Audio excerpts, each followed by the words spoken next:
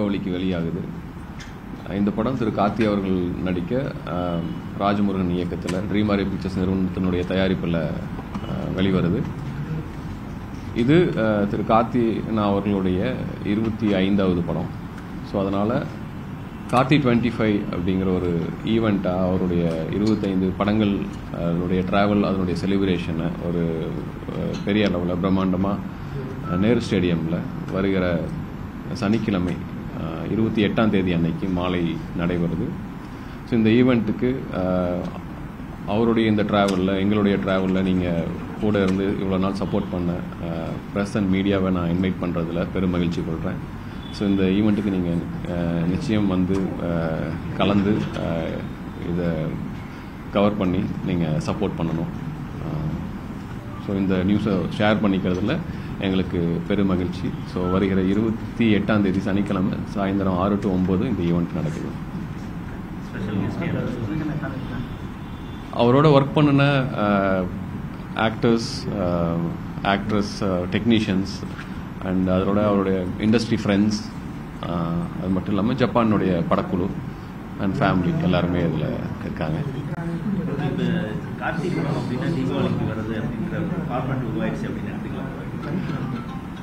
அது பிளான் பண்ணி நடக்கிறது கிடையாது. நம்ம எல்லா விஷயங்களையும் நம்ம கரெக்டாக பிளான் பண்ணி பண்ண முடியாது. சில நேரங்களில் சில விஷயங்கள் ஏதாச்சும் அமையும். ஸோ இது ஒரு குட் கோஇன்சிடென்ஸ் சொல்லலாம்.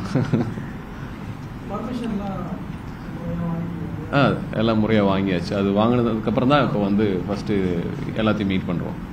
என்ன கட்டுப்பாடுகள் ஏதாவது இல்லை, அங்கே கட்டுப்பாடுகள் அப்படின்னா எவ்வளோ சீட்டிங் கெப்பாசிட்டியோ அந்த கெப்பாசிட்டிக்கு உள்ள விருந்தினர்களை இருக்கணும் அப்படின்னு சொல்லி ஒரே ஒரு விஷயம்தான். மற்றபடியான கட்டுப்பாடுகள் எதில் கவர்மெண்ட் சைடில் முழு ஒத்துழைப்பும் பாதுகாப்பும் தரதாக உறுதி கொடுத்துருக்காங்க. ஏற்கனவே ஒரு படத்துக்கு வந்து ஆடியோ லான்ச் நடத்தலாம் திட்டமிட்டு கடைசி நேரத்தில் அதில் வந்து எந்த ஒரு இல்லை, அதுக்கு இதுக்குமான எந்த ஒரு பிரச்சனையும் இல்லை. ஏன்னா அதனுடைய எதனால் அது கேன்சல் ஆச்சுங்கிறத பற்றின ஃபுல் கிளாரிட்டி எனக்கு தெரியாது. அது அந்த படக்குழுக்கு தான் தெரியும். மற்றபடி இதில் என்னென்ன கண்டிஷன்ஸ் இருந்துச்சோ அந்த கண்டிஷன்ஸ் எல்லாமே நாங்கள் பண்ணி கொடுத்தோம். அண்டு கவர்மெண்ட் இப்போது பெரிய க்ரௌடு வர்றதுனால நல்லா எதிர்பார்ப்பு இருக்குது அப்படின்னு நம்புகிறோம். ஸோ அதனால் சரியான அளவில் விருந்தினர்கள் வர்றப்போ எந்த பிரச்சனையும் இல்லை.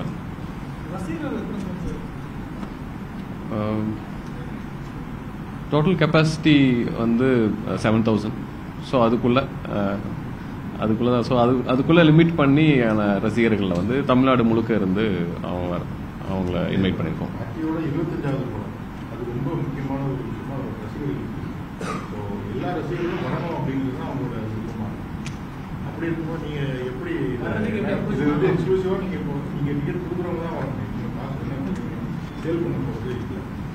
எந்த விதத்தில் நீங்கள் டிஸ்ட்ரிபியூட் பண்ண போகிறீங்க? நீங்கள் சொன்ன மாதிரி எல்லா படத்துக்கும் வாங்கி ஓகே இல்லை, பட் வெளியே மக்களுக்கு அதுக்கு ஏதாவது இல்லை, அதுக்கு தான் உங்களுக்கு கவர்மெண்ட் சைடில் பாதுகாப்பு ஏற்பாடுகள் இருக்குது. டிக்கெட் இருந்தால் மட்டும்தான் உள்ளே வர முடியுங்கிற மாதிரியான விஷயங்கள் இருக்குது. அண்டு தமிழ்நாடு முழுக்க இருக்கக்கூடிய அவருடைய ரசிகர் மன்றங்களுக்கு டிக்கெட்ஸ் நாங்கள் பிரித்து கொடுத்துருக்கோம். ஸோ அவங்க அந்த எண்ணிக்கைக்கு உட்பட்டு அவங்க வந்துக்கிறாங்க. இந்த படம் தமிழ், தெலுங்கு 2 மொழிகளில் வெளியாகுது. உலகம் முழுக்க வெளியாகுது. ஸோ இப்போ மலையாளம் அண்ட் கன்னடாவில் வந்து அந்த தமிழ் மொழியிலேருந்து டேரக்ட், ஏன்னா அங்கே இருக்கக்கூடிய ரசிகர்கள் வந்து அதுக்கே பழகிட்டாங்க. இப்போ ஃபார் எக்ஸாம்பிள் ரீசெண்ட் படங்கள் பார்த்தீங்கன்னா அங்கே இருக்கக்கூடிய பெரிய மலையாள படங்களுக்கு ஈக்குவலாக ஓப்பனிங்கும் கலெக்ஷனும் வருது. அந்த அளவுக்கு மக்கள் பழகிட்டாங்க. ஸோ அது ஒரு தமிழ் இண்டஸ்ட்ரிக்கு ஒரு நல்ல விஷயம்தான். அதே மாதிரி உலகம் முழுக்க உங்களுக்கு இன்னைக்கு லாஸ்ட் ஒரு 2-3 இயர்ஸ் பார்த்தீங்கன்னா இங்கே இந்தியாவில் என்ன ரெவன்யூ தமிழ்நாட்டில் என்ன கலெக்ட் பண்ணுதோ அதுக்கு ஆல்மோஸ்ட் ஈக்குவலான ரெவன்யூ கலெக்ட் பண்ணக்கூடிய அளவில் ஓவர்சீஸ் மார்க்கெட் வளர்ந்துருக்கு. பிகாஸ் ஆஃப் சில ட்ரேடில் நடந்த சில மாற்றங்கள்னால. ஸோ அதெல்லாமே வரவேற்கத்தக்க விஷயம் தான். அதனால் நாங்கள் வந்து வேர்ல்டு ஃபுல்லாக தீபாவளி தமிழர்களுக்கு மிகப்பெரிய ஒரு கொண்டாட்ட நாள். ஸோ அதனால் அந்த நாளில் வெளியாகிறதுனால பெரிய அளவில் வெளியிடுறோம். இல்லைங்க, இது தீபாவளி அன்னைக்கு படம் ரிலீஸ் ஆனால் அது வந்து நம்ம நிச்சயமாக அதை கோரிக்கை வைக்கலாம். தீபாவளிக்கு 2 நாள் முன்னாடியே ரிலீஸ் ஆகிறதுனால நம்ம அது தேவைப்படாதுன்னு நான் நினைக்கிறேன். காலையில் 9 மணி காட்சிகள் ரெகுலராக. எல்லா பக்கமே இது demand and supply business. So அதனால வந்து அதுக்கு தகுந்த மாதிரி தமிழ்நாடு அளவுக்கு மற்ற ஸ்டேட்ல தீபாவளி பெரிய பண்டிகையா அப்படின்னா தமிழ்நாடு அளவுக்கு இல்லை. அப்படி இருக்கிற சினாரியோவில் நம்ம வந்து அந்த காட்சிகளை வந்து நம்ம அந்த அளவுக்கு நம்ம இது பண்ணலாம். பட் அந்த ஸ்டேட்ல நமக்கான படத்துக்கான டிமாண்ட் இருக்கப்போ தியேட்டர்ஸ் அவங்களே ஓப்பன் பண்ணுவாங்க. இந்த மார்க்கெட் வந்து ஃபுல்லாக வளர்ந்துருக்கு. ப்ரொமோஷன் ஒரு முக்கியமான பாயிண்டாக இருக்கு. ஆனால் வந்து இங்கே தமிழ் ஹீரோக்கள் அல்லது வந்து படக்குழு வந்து தெலுங்கு படங்கள் இங்கே வந்து பண்ணுற மாதிரி நம்ம ப்ரொமோஷன் பண்ணுறது இல்லை மற்ற மாநிலங்களுக்கு போய் அப்படின்றது அதை எப்படி பண்ணுறோம்? அப்படி இல்லை. இந்த படம் பொறுத்த அளவுக்கு நாங்கள் எல்லா மாநிலத்துக்கும் போகிறோம். அது முக்கியமாக பார்க்கப்படுறது என்ன அப்படின்னா இந்த ஹிந்தி மார்க்கெட்டில் இந்த அளவுக்கு சவுத் படங்கள் வந்து இப்போ தெலுங்கு படங்கள் பண்ணுற அளவுக்கு தமிழ் படங்கள் பண்ணுறது இல்லைங்கிற மாதிரியான அதை அந்த ஒரு கான்டெக்ட்லாம் நீங்கள் கேட்குறீங்கன்னு நினைக்கிறேன். ஆனால் அந்த என்ன ஜானருங்கிறத பொறுத்து இந்த படம் வந்து நீங்கள் ஒரு இப்போ பொன்னியின் செல்வன் பார்த்தீங்கன்னா எல்லா பக்கம் போய் ப்ரொமோட் பண்ணாங்க. ஸோ அது என்ன ஜானர் என்ன மாதிரியான ஆடியன்ஸ் டார்கெட் ஆடியன்ஸை பொறுத்து தான் நம்ம அதோடைய ப்ரொமோஷன் இருக்குன்னு நான் நினைக்கிறேன். அதனால நடக்கக்கூடிய விஷயம். அதிகமான கட்டுப்பாடுகளுக்கு ஜப்பான் படமும் அது பார்த்தீங்கன்னா சென்சார் தான் வந்து ஒரு ட்ரெண்டாக மாறி சென்சாரில் கட் பண்ணுறதும் சென்சாரில் நடக்கிற பிரச்சனைகளும் அப்சர்வாக ஒரு ஜப்பான் படம் அது எப்படி பர்ஃபார்ம் இல்லை இப்போ இந்த கான்டென்ட் பொறுத்த அளவுக்கு வந்து கம்ப்ளீட்டான ஒரு சோஷியல் ஃபில்மாக அது கிடையாது. இது வந்து ஒரு ஜப்பான்கிற ஒரு கேரக்டர் ட்ரிவனான ஒரு ஃபில்ம் அப்படிங்கிறப்போ அது வந்து ரொம்ப நகைச்சுவையாகவும் ஒரு சட்டையரான ஒரு ஃபில்மாகவும் இருக்கே தவிர அது ஒரு பொலிட்டிக்கல் ஃபில்ம் கிடையாது. ஸோ அதனால வந்து சென்சாரில் அந்த அளவுக்கு பிரச்சனைகள் இருக்காது. அண்ட் நாங்கள் அவரோட ஜோக்கர் படம் பண்ணியிருக்கோம். ஸோ அதனால எங்களுக்கு அதனால எது சென்சாரில் எது சென்சாருங்கிறத விட பேசிக்காக மக்களுக்கு எது போய் சேரலாம் சேரக்கூடாதுங்கிற ஒரு தெளிவு ஒன்று இருக்கிறதுனால அந்த பிரச்சனை இருக்காதுன்னு நம்புறேன் இந்த படத்தில். அப்படி சம்பவங்களை எடுத்து இல்லை. நம்ம இன்னைக்கு எல்லா கதைகளுமே வந்து ஏதோ ஒரு கேரக்டரோடையோ இல்லை ஏதாவது ஒரு சமூக நிகழ்வினுடைய பிரதிபலிப்பாக தான் இருக்கு. அதனால ஒரு விஷயத்தை சார்ந்து கிடையாது. இப்போ அவர் ராஜமுருகன் பத்திரிகை தொழில் இருந்ததுனால அவருடைய டிராவல்ல அவர் பார்த்த மனிதர்கள் சம்பவங்கள் இருந்து எடுத்த ஒரு விஷயங்கள் தான் சொல்லணும். ஸோ அதனால வந்து இது ஒண்ணுதான் சொல்ல முடியாது. பல விஷயங்களுடைய கலவையாக இருக்கும்.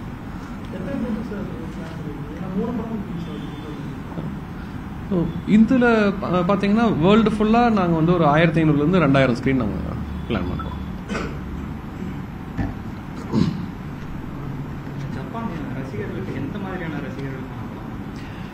இது படம் ஃபுல் லென்த் உங்களுக்கு வந்து தீபாவளி அன்னி ஃபெஸ்டிவலுங்கிறதுனால உங்களுக்கு ஃபேமிலியோட வந்து சிரிச்சு என்ஜாய் பண்ணி போகக்கூடிய ஒரு என்டர்டெய்னராக இருக்கும். பெரிய என்டர்டெய்னராக இருக்கும். அதுக்குள்ள ஒரு ராஜமுருகன்கிற அவருக்குன்னு ஒரு என்ன சொல்றது ஒரு அடையாளம் இருக்கு இல்லையா, அதுக்கு தகுந்த மாதிரியான ஒரு சின்ன சமூக கருத்தும் உள்ள இருக்கும். ஸோ அதனால வந்து இது ஒரு சரியான ஒரு பிளெண்டுன்னு சொல்லலாம். ஏன்னா சமீப காலமாகவே பார்த்தோம்னா வன்முறை காட்சிகள் அடங்கிய படங்களாக வருது. ஒரு சில படங்கள் வந்து ஃபீல் குட் மூவியாகவும் வருது, ரிப்பீட் ஆடியன்ஸ் வர வைக்கிற படமாக இருக்கு. இந்த ஜப்பான் திரைப்படம் இந்த மாதிரி வன்முறை காட்சிகள் அடங்கிய படமாக இருக்குமா இல்லை வந்து ரிப்பீட் ஆடியன்ஸை வர வைக்கிற படமாக இருக்கும்? எல்லாமே இருக்குன்னு நான் நினைக்கிறேன். ஆனால் அது வந்து முகம் சொல்லிக்கக்கூடிய வன்முறை இருக்காதுன்னு நான் நம்புறேன். ஸோ அது மாதிரி அதனால அது இல்லை. இன்னைக்கு நார்மலாகவே நீங்க ஆன்லைன்ல பாத்தீங்கன்னா வந்து வார்த்தைகள்லயே வன்முறை தலைவரிச்சு ஆடுது. அதனால எது வன்முறைன்னு சொல்லக்கூடிய அளவுக்கு இல்லை. அதனால பட் என்ஜாயபிளா இருக்கும், என்டர்டெய்னிங்கா இருக்கும். ஏன்னா அது தீபாவளிங்கிறதுனால அது அப்படி இருக்கணும்னு நாங்கள் அந்த படத்தை வந்து தீபாவளி படம்ன்றதுனால நிச்சயம் அது வந்து கொண்டாட்டமான நிலையில் இருக்கணும்னு நாங்கள் நினைச்சு எடுத்திருக்கோம்.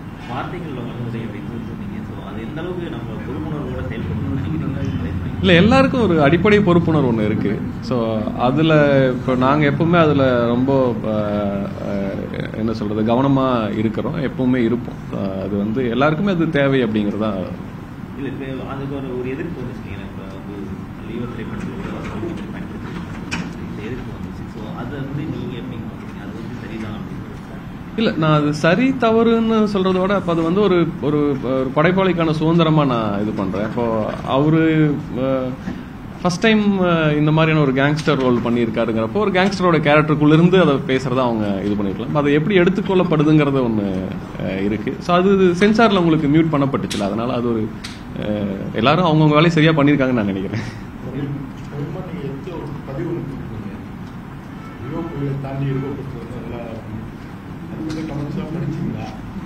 எல்லா கமெண்ட்ஸையும் படிவேன். அது மக்களுடைய மனநிலையை பிரதிபலிக்கக்கூடிய ஒரு விஷயம் தானே. ஸோ அதனால வந்து அது எல்லா விதமான கருத்துக்களும் வருது. அதை எது நமக்கு பாசிட்டிவான கருத்துக்களை எடுத்துக்கிட்டு சந்தோஷப்படணும், நெகட்டிவான கருத்துக்கள் இருந்தால் அதை நம்ம திருத்திக்கணுங்கிறது தான் அதனுடைய இது.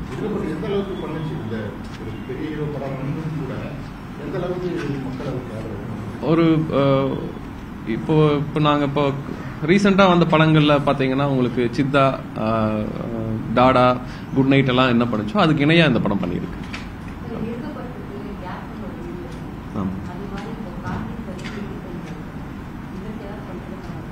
அதுதான் இந்த ஈவெண்ட்டு. இல்லை, அந்த ஈவெண்ட் அந்த மாதிரி தான் நம்ம பிளான் பண்ணியிருக்கோம். ஸோ அது ஏன்னா ஒரு ஆக்டராக இப்போ அவருடைய பெரும்பாலான படங்களில் நாங்கள் அதில் கூட ஒர்க் பண்ணி இருக்கிறதுனால, ஒரு நடிகராக இந்த கடந்த 20 வருட காலத்தில் 25 படங்கள் தான் அளந்து ஒவ்வொரு படமாக பண்ணியிருக்காரு. அப்படி இருக்கிறப்போ அதனுடைய என்ன சொல்கிறது, அந்த படத்தை பற்றின கருத்தியல் ரீதியாகவும் வணிக ரீதியாகவும் அந்த படம் வந்து பார்த்திங்கன்னா மெஜாரிட்டி ஆஃப் த படங்கள் வந்து சக்ஸஸ்ஃபுல் ஃபில்மாக இருக்குது.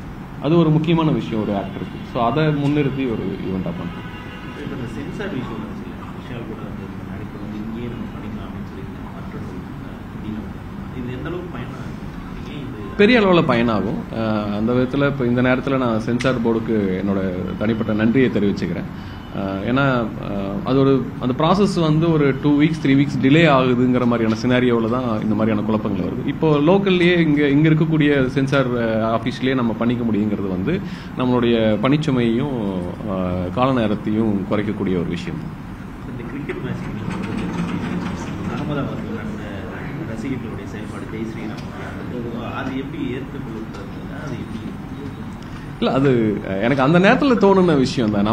நம்ம இந்த நேரத்தில் நம்ம ரொம்ப ஒரு கண்ட்ரியாக ரொம்ப ஸ்ட்ராங்கான ஒரு சூழ்நிலையில் இருக்கிறோம், ஒரு டீமாக இருக்கிறோம். அந்த நேரத்தில் வந்து நம்ம ஒரு என்ன சொல்கிறது, பெருந்தன்மையோடையும் ஒரு மெக்னானிட்டியோட நடந்துக்கணும்.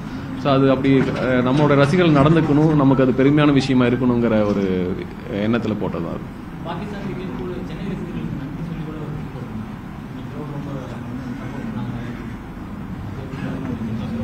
அது நம்ம வச்சிருக்கோம்ல, வந்தாரை வாழ வைக்கும் தமிழ்நாடு. ஸோ அதனால நம்மளுடைய கேரக்டருக்குள்ள நம்ம நடந்துக்கிட்டோங்கிறது சந்தோஷம் தான்.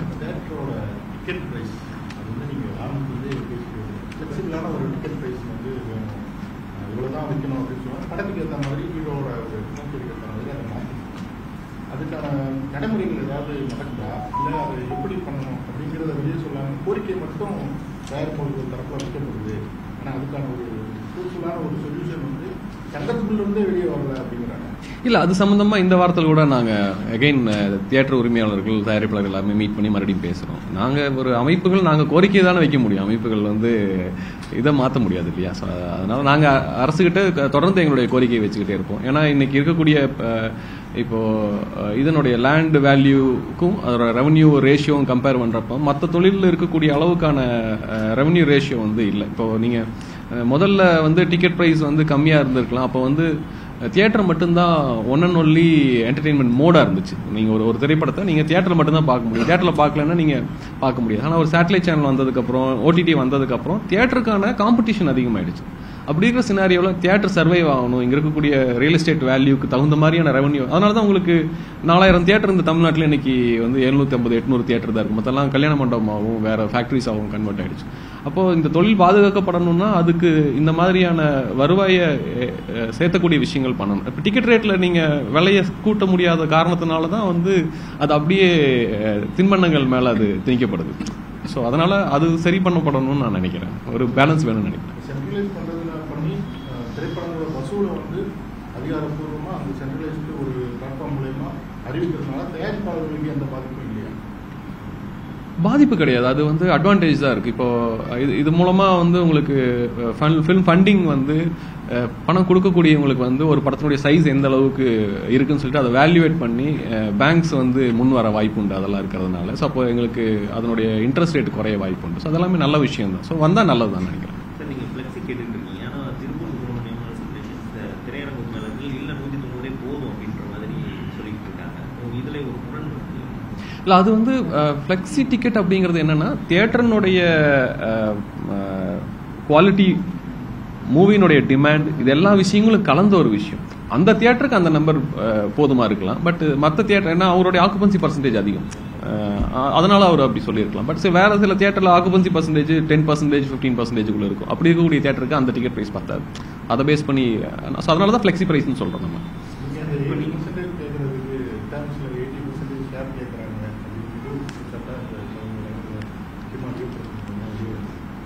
அவங்க 60% தான் இதுக்கப்புறம் அப்படின்ற மாதிரியான பேச்சுவார்த்தை அவங்க பக்கமும் நடந்துருக்கு. ஒரு தயாரிப்பாளராக அடுத்து உங்கள் படம் ரிலீஸ் ஆகும்போது இதை பற்றி நீங்கள் என்ன நினைக்கிறீங்க? 80% போடுறது சரியான விஷயமா, திரையுலகத்துக்கு ஆரோக்கியம்? இது டிமாண்ட் அண்ட் சப்ளை பேஸ்டு விஷயம் தான். ஆரோக்கியமான எல்லா விஷயத்துலையுமே ஒரு நல்லதும் ஒரு கெட்டதும் இருக்கு. ஸோ அப்படி இருக்கிறதுனால நம்ம மேக்ஸிமம் நல்ல விஷயங்களை எடுத்துக்கிட்டு கெட்ட விஷயங்களை ஒதுக்கிட்டு தவிர்த்துட்டு போகிறது நல்லதுன்னு நினைக்கிறேன். இப்போ நீங்கள் சொல்லியிருந்தீங்க தேட்டர்களோட எண்ணிக்கையும் குறைஞ்சிட்டு வருது, அது எல்லாமே திருமண மண்டபமும் மாறிட்டு வருது. அதுக்கு படங்களும் ஒரு காரணமாக இருக்கலாம் சார். இப்போ கிட்டத்தட்ட பார்த்தோம்னா சி கேட்டகரியில் இருக்கிற தேட்டர்ஸ் எல்லாம் மோஸ்ட்லி வந்து க்ளோஸ்ட் ஆகிட்டு தான் வருது. அதுக்கு வந்து படங்கள் வந்து இப்போ பார்த்தோம்னா ஃபேமிலி ஆடியன்ஸை ரிப்பீட்டடாக கொண்டு வரதுக்கான படங்கள் வந்து வெளியாகிறது வந்து கம்மியாகிட்டு வருது. குறிப்பாக சொல்லணும்னு பார்த்தோம்னா கிராமம் சார்ந்த கதைகள் உள்ளான படங்கள்லாம் வரதில்லை. இப்போ அது சம்மந்தம் இது வந்து படத்துக்கும் ஒரு ரீசனாக இருக்குது. அதுவும் படம் மட்டும் கிடையாது, மக்களுடைய ரசனையும் மாறி இருக்குன்னு சொல்லலாம். இன்னைக்கு நீங்க குடும்பம் வந்து பாக்குற மாதிரியான படம்னா குடும்பங்கள் வந்து தியேட்டருக்கு போகாம நம்ம வீட்லயே பாத்துக்கலாம் அப்படின்னு ஒரு மைண்ட் செட்டும் மாறி இருக்கு. அப்படியெல்லாம் இருக்கு. ஸோ அதனால வந்து சேஞ்ச் எல்லா பக்கமே நடக்குது, ஏதோ ஒரு இடத்துல மட்டும் நடக்கல. அண்டு நீங்க முதல்ல நிறைய நல்ல குவாலிட்டி படம் வர சொல்ற காலகட்டங்களில் 75-80 படம் தான் வருஷத்துக்கு வந்துட்டு இருந்துச்சு.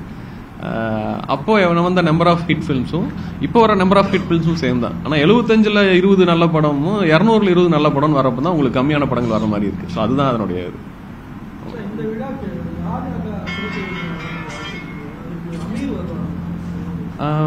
அழைச்சிருக்கோம், எல்லாத்தையுமே அழைச்சிருக்கோம். அது வந்து இப்போ நாங்கள் கன்ஃபார்ம் பண்ணிட்டு இருக்கோம். ஸோ வருகிற நாட்களில் யார் வர்றாங்கிறத நியூஸாக கொடுப்போம்.